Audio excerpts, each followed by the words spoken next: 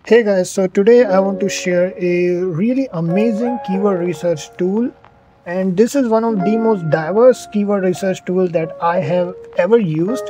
This is keywordtool.io.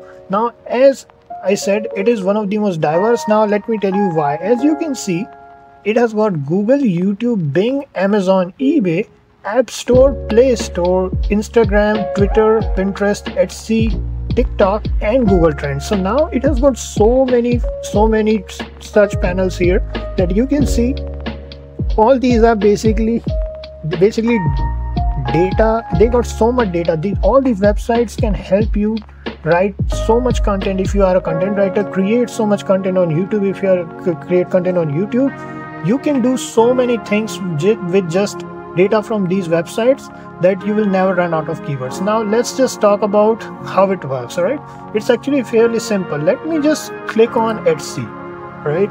Because I know many people are trying to succeed on Etsy and they want to do their own keyword research for Etsy. So let's just see what kind of data it can provide us for Etsy. So this is actually a simple autocomplete tool. So don't get it twisted. It's nothing too crazy, nothing too extraordinary. This is just a simple autocomplete tool. There is a free way to do autocomplete tool. There is a free autocomplete tool for Google also. So I will show you in upcoming tutorial. So today we are going to just do this, but there is a free tool also, just FYI. So this is for Etsy, right? So we can go for global or we can type a country. We are going to go with global. Here you can see it is basically asking for the category. I'm going to keep it as all and I'm going to write cats. Right, or I'm going to just write cat. Let's see what kind of stuff we get here. What kind of information is going to provide us. This is absolutely amazing. Now, the one thing that I highly recommend you all to understand about these tools is that they are simple autocomplete tools. So as you can see, it's basically giving us this banner, but you can get the data about the search volume and average CPC and everything.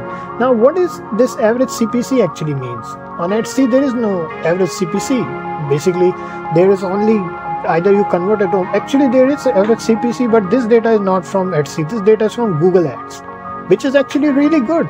As with Google Ads, you can understand what people are searching for and how much people are already paying for the keywords. All right, so that means if the people are paying higher, that means if you create something that people are not paying that much money, you can say the competition is kind of low, or you can say the word is not that specific, or people are not interested in advertising in it. There are a lot of factors, but here's the problem with this particular tool. It is very diverse and it's very useful. It is giving you all this list, but the data will be blurred. All right, so if you want to use this particular tool, I highly recommend to use it only to get the keywords out, and then you have to do some manual research, how much people are basically, how many products you get. Go on Etsy dashboard and do your own research. But you can see it has given us 172 keyword related to cats, and there are other keyword tools also for Etsy research, and I'm going to show you in the upcoming tutorials. But for this, it is very diverse. So if you go on with the App Store, right, so it provides us the keyword research for App Store also. All right, so let's just see what it got for App Store. I think it has carried the keyword for App Store too. All right, so we don't have to change the keyword. Yeah, we don't have to change the keyword. That's good. So it is giving us CapCut, cat. All right, cat games, catandmouse.io. This is what people are basically searching for on App Store. So this is the information that you can get out of this particular keyword tool. It's pretty good if you are only looking for keywords. Now for all the other data, you need to buy the pro version. The pro version is kind of on a pricey side if you ask me, but if you want to go full time and if you are really serious about writing content or making content on YouTube, keyword research is very crucial.